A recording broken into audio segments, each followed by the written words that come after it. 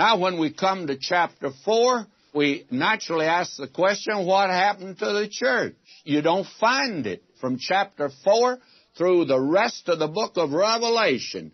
There's no mention of the church except when you get to the invitation at the end, which is general and hasn't anything to do with the chronology of the book. From here on, you won't find the word church mentioned. Now, up to this point, the word church has occurred again and again. In fact, 19 times. Now, the church goes off the air. No mention of it.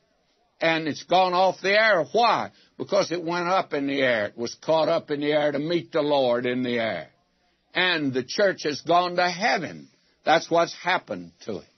And it took place, as I say, during that Philadelphia period, and that thing that continued on was just an organization, and it'll go through the Great Tribulation, and we're finally going to hear it called a great harlot.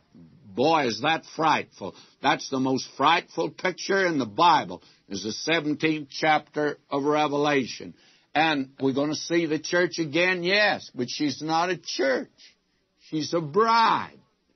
Bride adorned for a husband. So that brings us now to this final division in this book. Now you remember that he had said very definitely, John was given the division of it. He passed it on to us. We ought not to miss it. He says, write the things which thou hast seen, and the things which are, and the things which shall be hereafter.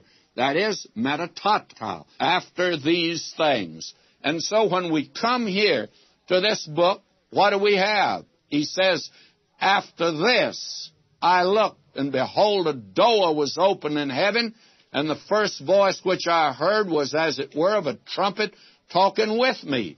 Now that's the sound of the trumpet that calls the church up, you see. And whose voice is it? The voice of Christ.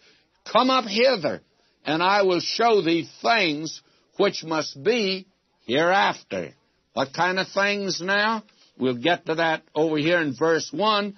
But the things that are after these things. Well, after what things? Well, the church.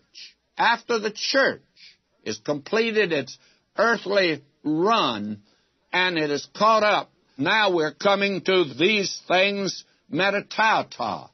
After these things, after the church things. Now, will you notice? And I'd like to call your attention here to several striking facts that make it self-evident that we advance to a new division in chapter 4. And the climate and conditions have changed radically. And these are the things which must be hereafter. And they are in the Greek, metatauta. After these things, we begin now the last major division of the book. And what happened to the church? Well, it's not in the world. Up to chapter 4, there were 19 references to the church in the world. In fact, the subject of chapters 2 and 3 has been entirely devoted to the church in the world. Now, from chapter 4 to the end of Revelation, the church is never mentioned in connection with the world. The final and lone reference is the concluding testimony after the world's little day is ended. In chapter 22, verse 16, Christ said, you remember, to his own in John 17:16, they're not of the world, even as I'm not of the world.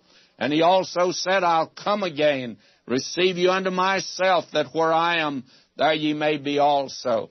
And now the scene shifts to heaven in chapter 4, and definitely so. And since the church is still the subject, we're going to follow. And where are we going to find the church? It's moved to its new home, heaven. And how did the church get to heaven? That's a good question. Paul gives the answer. Caught up together with them in the clouds to meet the Lord in the air.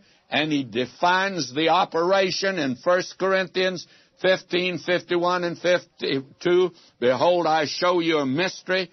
We shall not all sleep, but we shall all be changed in a moment, in the twinkling of an eye, and at the last trump. For the trumpet shall sound, and the dead shall be raised incorruptible, and we shall be changed.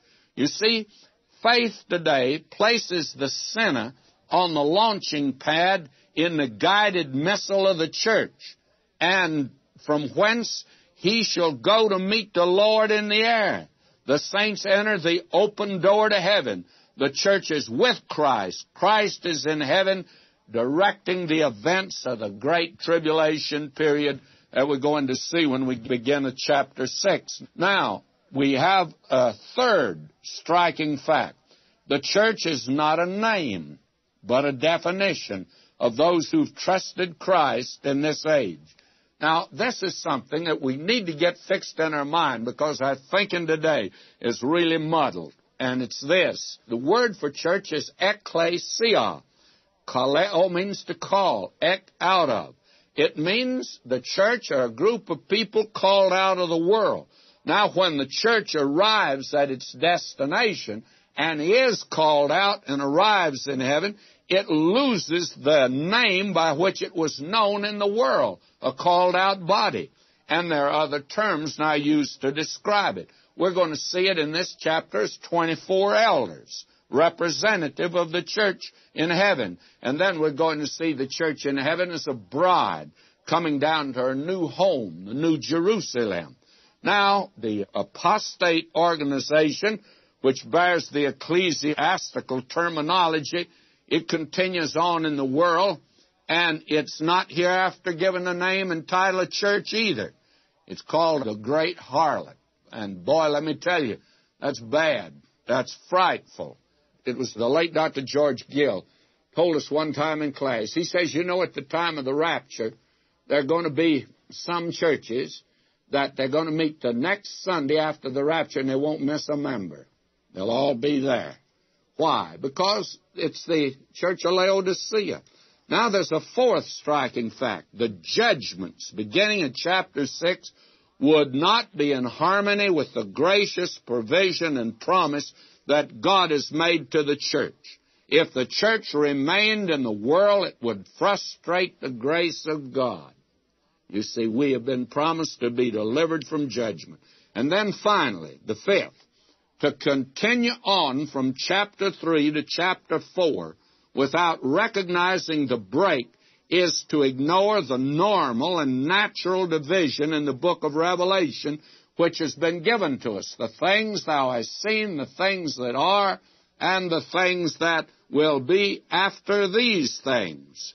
And the last division here is entered with all of its judgment and wrath, and it's well to keep in our perspective that Jesus Christ is central, and He's directing all events as He brings them to a successful but a determined conclusion.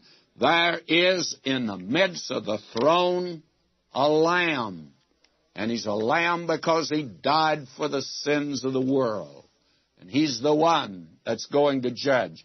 Now, when we get over here to chapter 4, and we just barely got a foot in the door, and I'd like to read my translation of the first verse. After these things, metatauta, I saw, and behold, a door set open in heaven, and the first voice which I heard, a voice as of a trumpet speaking with me and saying, Come up hither, and I will show thee the things which must come to pass after these things. Metatauta, used twice here. Apparently, John was afraid the amillennialists would miss it, so he said it twice here in this particular place.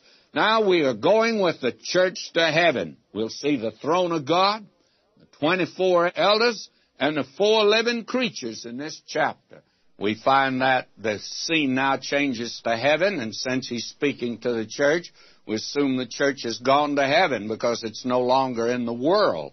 We don't see it anymore in the world. It has concluded its earthly career, and that is the division that John had said. He was told to write the things which thou hast seen, the vision of the glorified Christ, the things that are, those are church things, and then the things that shall be after these things, metatauta, that is, after the church things. Now we've come to that, because this verse opens with metatauta and it closes with metatauta, the first verse of chapter 4 here. And I'm reading it again in my translation. It's an important verse.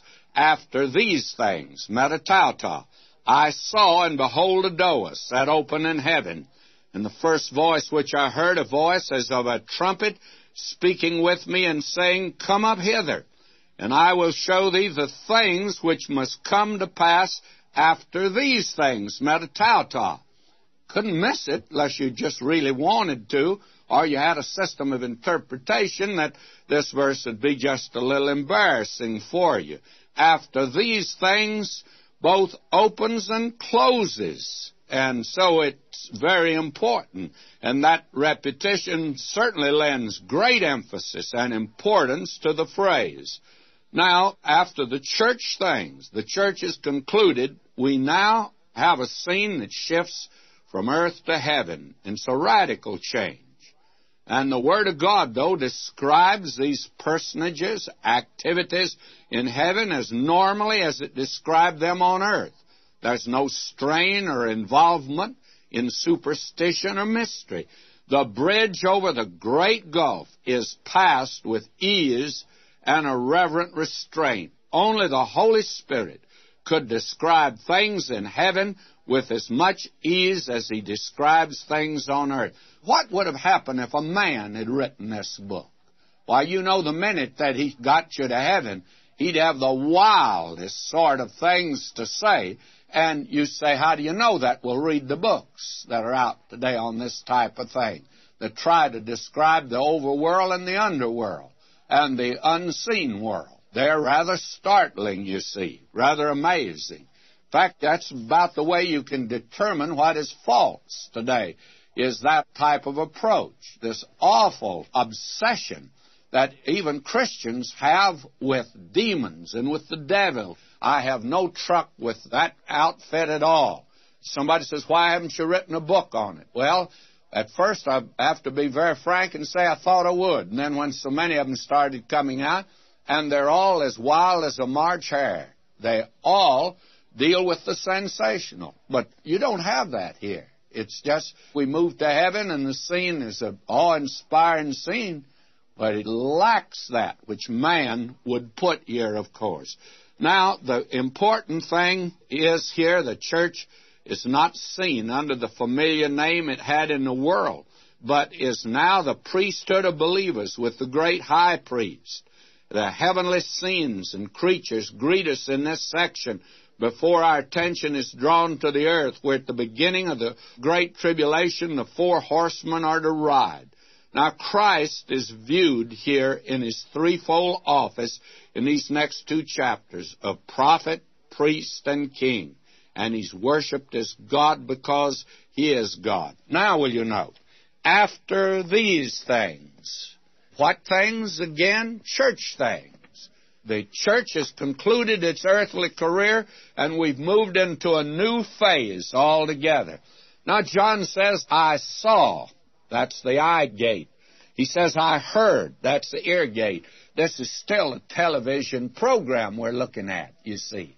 This is the first great television program, and we've had a wonderful treat in our day to a television program taken from the moon. But that's nothing. That's just like going out in our backyard and getting a picture now. Here is a television program from heaven. I don't know why, but this ought to interest believers a great deal and not cause us to take off like a skyrocket in some wild sort of dreamy stuff. Heaven is a pretty real place, and there's a lot of reality there. And we ought not to get uptight over this scene now that's before us. Let's all just handle it in a normal way, but I can't help but get excited about it all. He says, I saw and I heard, what? A door that was set open. Now, this is one of the four open doors in the book of Revelation. Back in the 3rd chapter, in verse 8, when he's speaking to the church in Philadelphia, you remember he says, I've set before thee an open door. We believe that that's an open door to the Word of God and an open door to getting out the Word of God. And that's the motto of the Thru the Bible program, that verse and the one that is before it. He openeth and no man shutteth. I tell you, He's a wonderful Savior today, and we hold to this verse. Then you have the open door of invitation. That's in the 3rd chapter here. We saw last time, verse 20. I stand at the door and knock, and if man will open the door, that's the door to your heart. Now we have an open door to heaven here. And then when you get over to the 19th chapter, verse 11 of the book of Revelation, you're going to see a door open in heaven again. It's been open all the time. It wasn't open then. It just had been open. He says, I saw heaven opened, and behold, a white horse. He that sat on him was called Faithful and True, and in righteousness he doth judge and make war. Now that's the door that is open, and Christ comes out from there. And he comes out in the end of the great tribulation to put down all of the unrighteousness and rebellion against God and establish his kingdom. Now, John did not see this door opening, as the Authorized Version suggests. This door was open all the time, and it's the door through which believers have come to God for over 1,900 years. Jesus said, I'm the way, the truth, and the life. No man cometh to the Father but by me. And he also said, I'm the door. By me, if any man enter in, he shall be saved. The open door to heaven is the Lord Jesus Christ. And he also is the one that comes to the door of your heart. That's the wonder and the glory of it all. Now, we enter in by faith. And in modern terminology, we might express it thus. Faith puts us on the launching pad of the church, which is Christ, and at the rapture we go through the door like a guided missile. Not just shot out in space going nowhere, but if man can hit the target of the moon, I don't think the Lord Jesus will have any problem getting his church into heaven. Now, the invitation here is come up hither. Now, that's heaven's invitation to John. And it is an invitation that's to all of the fellowship that know Christ as Savior. John, you remember, said that in 1 John 1:3. He says, that which we've seen and heard declare we unto you, that ye also may have fellowship with us. And truly our fellowship is with the Father and with His Son, Jesus Christ. Now, he says here, we heard it and we saw it, and we declare it unto you. John says, I'm letting you know this so you can have fellowship with Him also. And one of these days, you're going up through that open door. Now we have here the voice as of a trumpet speaking. Now, a trumpet doesn't talk. Oh, these devotees of jazz talk about that Louis Armstrong's trumpet talks. And they talk about, what's the name of this fellow in New Orleans? Al Hurt, I think's his name, jazz king, and they say their trumpets talk. Well, these addicts on jazz can say that, but they're just using a cymbal. A trumpet never talks. His voice is like a trumpet. And that's the voice that Paul talked about in 1 Thessalonians 4:16 and 17. For the Lord Himself shall descend from heaven with a shout, with the voice of the archangel, with the trump of God, and the dead in Christ shall rise first. Then we which are alive and remain shall be caught up together with Him in the clouds to meet the Lord in the air, and so shall we ever be with the Lord. May I say that that is a definite statement concerning the rapture. When anybody tells you the word rapture is not in the Bible, the word caught up is harpazo, and it can mean caught up, and I like that better than any other, but it can mean rapture. It can mean to snatch up, and I think that Hal Lindsey today calls it the great snatch, the rapture. Now, that's good for these young people today. I guess that's their vocabulary, but I don't go for that. I just like the word caught up, and it means rapture. And if you don't like the word rapture, then call it harpazo. That's what Paul called it. Won't mean anything to you, but just call it that. But that's what the word means. Caught up, and its voice will be like a trumpet.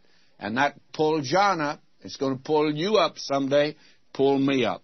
Verse 2, and he says, immediately I was in the Spirit, and behold, a throne was set in heaven, and one sat on the throne. Now, at once, This word immediately, at once, straightway, he says, I found myself in the Spirit. In other words, that idea of being caught up, you remember that Paul spoke about in a moment, in a twinkling of an eye.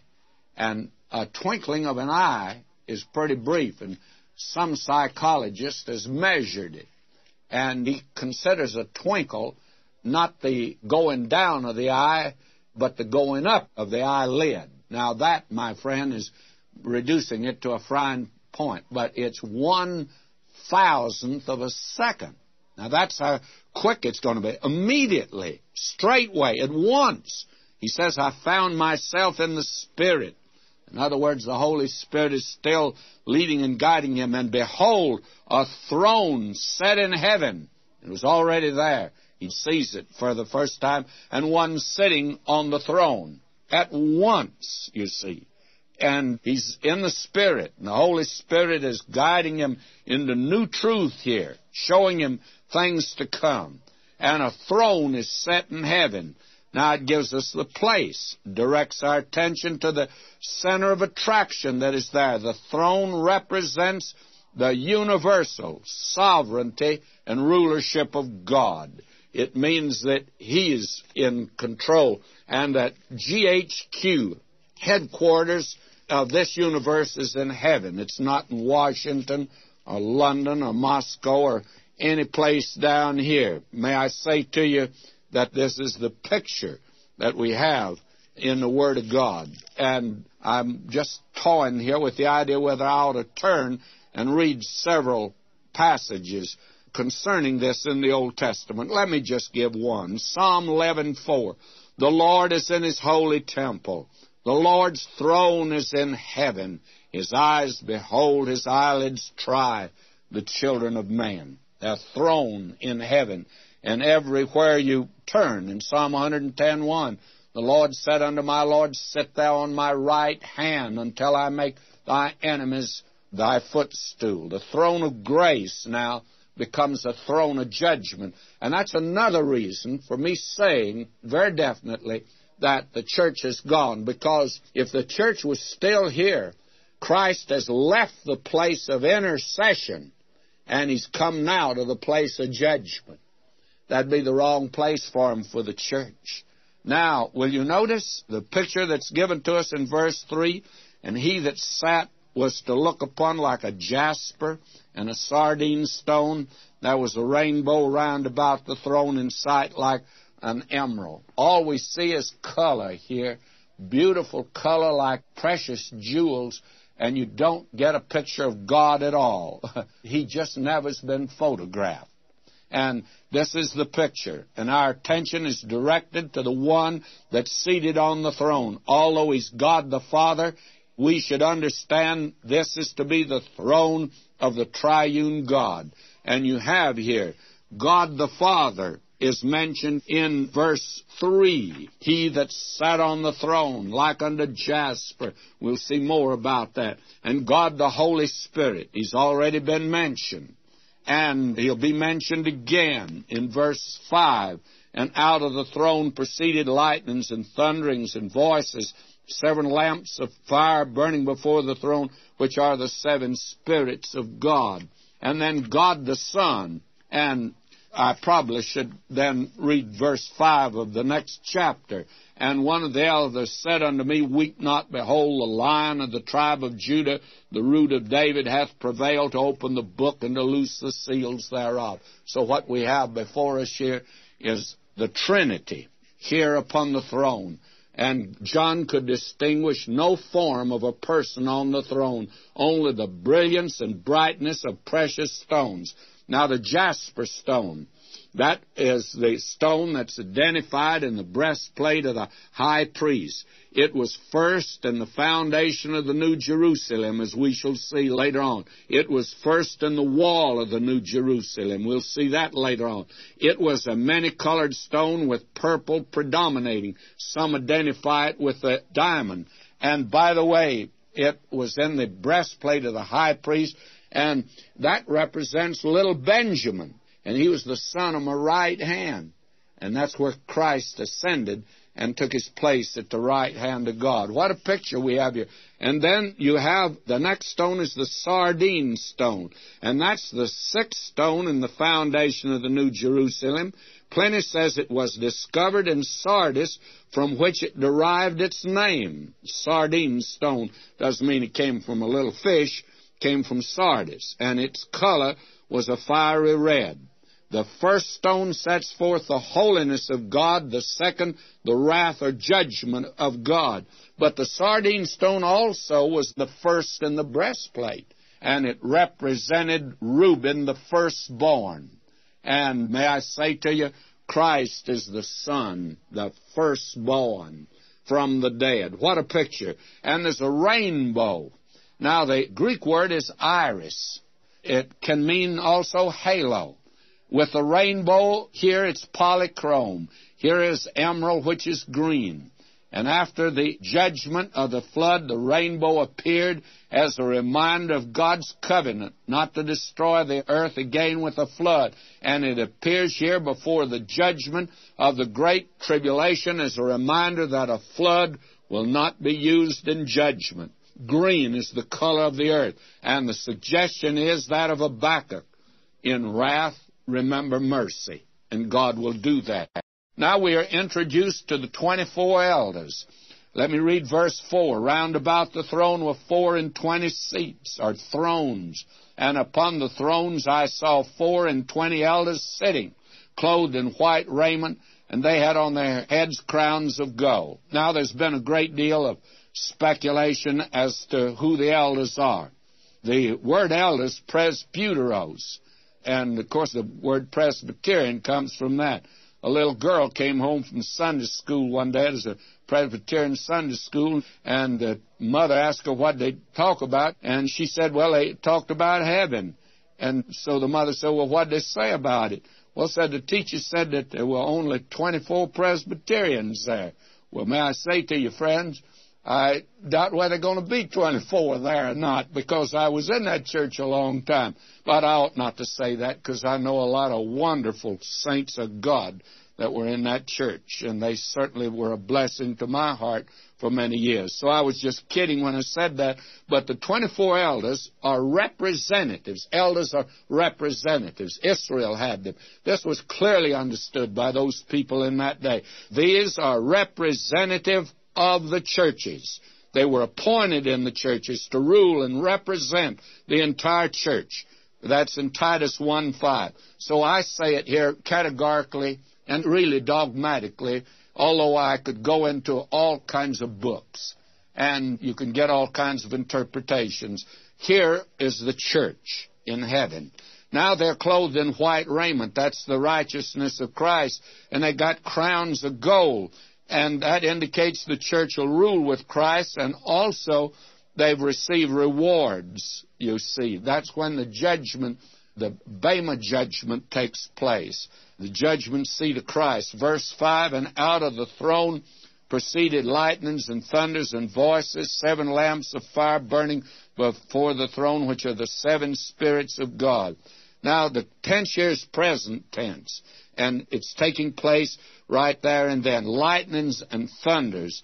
That always precedes a storm down in Texas, and I think that's what it means here, that judgment is coming. And voices were heard, but that's not going to be judgment in a haphazard way. It will be directed by the one on the throne. And the 7 spirits of God is a clear reference to the Holy Spirit. Verse 6, you have the 4 living creatures. And before the throne there was a sea of glass like unto crystal. And in the midst of the throne, round about the throne, were 4 beasts. They are not beasts, but living creatures, full of eyes before and behind. Now, the sea of glass denotes the appearance and not the material. This sea is before the throne of God, and it's another indication that the emphasis is not on mercy, but on judgment. This sea represents the holiness and righteousness of God. And we're told, into the end, He may establish your hearts unblameable in holiness before God, even our Father, at the coming of our Lord Jesus Christ with all His saints. The Placid Sea indicates the position of rest to which the church has come. No longer is she the victim of the storms of life. No longer is she out there on the sea. Now, the four beasts are literally four living creatures. The Greek word is zoa. We get our word zoo from that. And the emphasis is not upon the bestial character, but on the vital character. And they're full of eyes behind and all the way around. These speak of alertness and awareness. They're alive. And they resemble both the cherubim and seraphim. Now, friends, we're here in the 4th chapter of the book of Revelation. We're down to the 7th verse, and this is the scene in heaven, and we have seen that there are some very interesting things to behold in heaven, and that the golden streets are really not the most important thing after all. Now, he says here in verse 7, and the first beast, and I should change that, the first living creature. The word, as we saw last time, was zoa, and it doesn't mean a wild beast, as we might think. Now, we will have that when we get to the 13th chapter of the book of Revelation. That's a different word, and that's a different type of beast. These are just living creatures. And as we said last time, the emphasis is not upon the bestial, but upon the vital, the fact they're living. And we're told here the first living creature was like a lion, the second living creature like a calf, the third living creature had a face as a man, and the fourth living creature was like a flying eagle.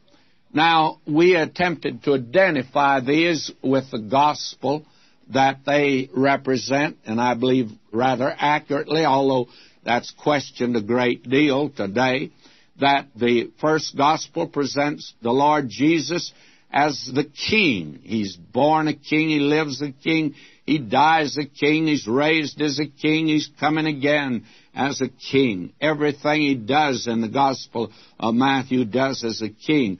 And you'll remember that God said of the tribe of Judah was like a lion.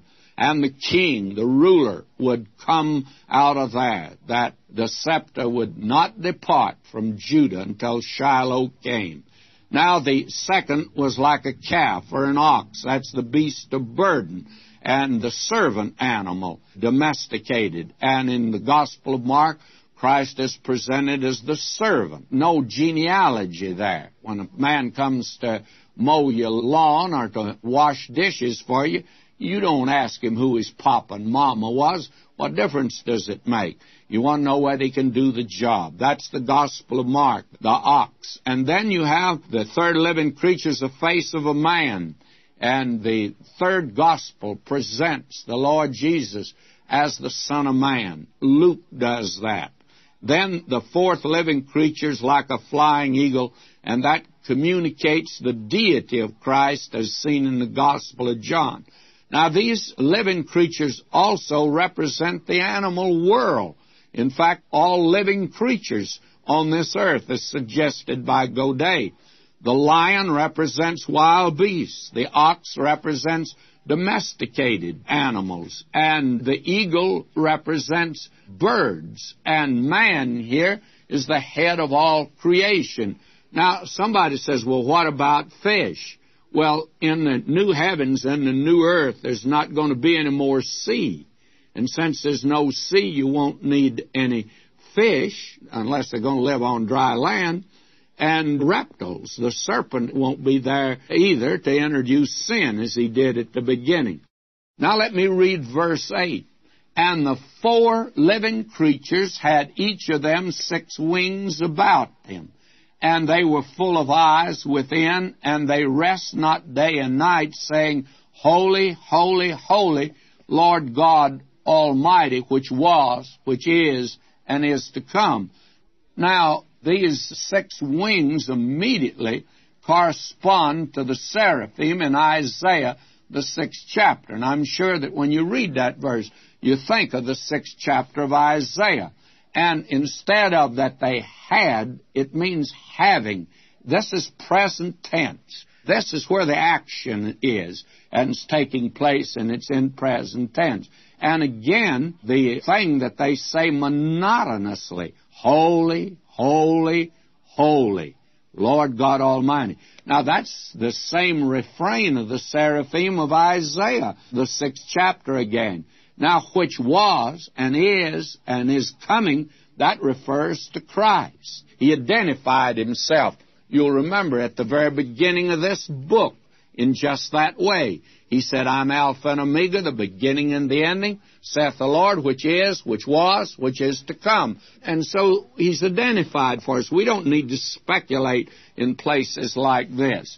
Now in verses 9 and 11, let me read now the remainder of this chapter. And when those living creatures give glory and honor and thanks to him that sat on the throne, who liveth forever and ever, the 24 elders fall down before him that sat on the throne, and worship him that liveth forever and ever, and cast their crowns before the throne, saying, Thou art worthy, O Lord, to receive glory and honor and power, for thou hast created all things, and for thy pleasure they are and were created. Now, this is the first great worship scene that we have here in heaven. And we find that it's a constant thing. When here that opens this section, and when, it should be and whensoever. And that indicates that this is a continual act of worship. In other words, praise and adoration is the eternal activity of God's creatures in heaven. The creature worships the Creator as the triune God. Holy, holy, holy. And worship is the activity of heaven. Now, may I say this? I have a sermon that I used to preach quite a bit years ago. I haven't preached it in years. And the title of the sermon is, Why Do You Want to Go to Heaven? You hear a great many people say, not everybody talking about heaven is going to heaven. Well, there's a better question than that is suggested by that song, and that is, why do you want to go to heaven? What's the idea? To miss hell? Well, I don't think that's an unworthy motive myself, but may I say to you, if you go to heaven, you're going to find yourself either getting down on your face or up off of it, worshiping the triune God, and especially the Lord Jesus Christ. Now, if you find worship boring down here, and you're not interested in worshiping the Lord Jesus and expressing your heart's desire to Him, then why in the world do you want to go to heaven, friends? Because they're going to spend a lot of time up there worshiping Him. Now, we are told here that the crowns of the church here are laid at Jesus' feet as an act of submission and worship. I think, very frankly, that we're going to get embarrassed wearing a crown around. So many people talk about there's going to be a crown for them over there. Well, I think that, frankly, that after we wear it around a little and the new wears off, we're going to get embarrassed, because what in the world are we doing wearing a crown? The only one worthy up there is the Lord Jesus. So we're going to put it at His feet. That is, if we get a crown to begin with. Now, you notice it's, O Lord, Thou hast created all things. Now, did you notice here, and Dr. Walvoord, in his very excellent book on Revelation, calls attention to this, and I want to call attention to it. I think it's important. If you'll notice that the living creatures here, they give glory and honor and thanks to Him that sat on the throne. They worship Him for His attributes, because He is who He is. But the 24 elders represent the church, and they worship Him not just because of His attributes, but because of what He's done.